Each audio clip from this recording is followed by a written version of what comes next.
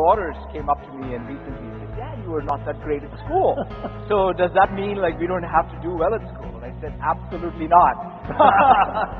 No, but really, I mean, the reality is, I think most people think about learning or any achievement as a one-time thing. If anything, I mean, in the context of Microsoft, you've got to hit refresh every day. It doesn't really matter what happened yesterday. The question is, are you able to come in every day with a thirst to improve?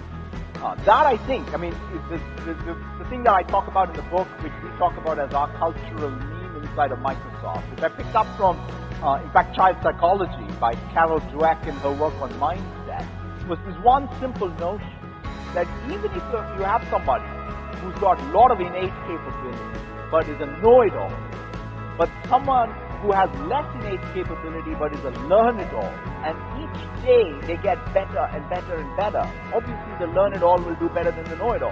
And that I think, know-it-all. And that I think applies to us as individuals, it applies to institutions and organizations, and it applies to society.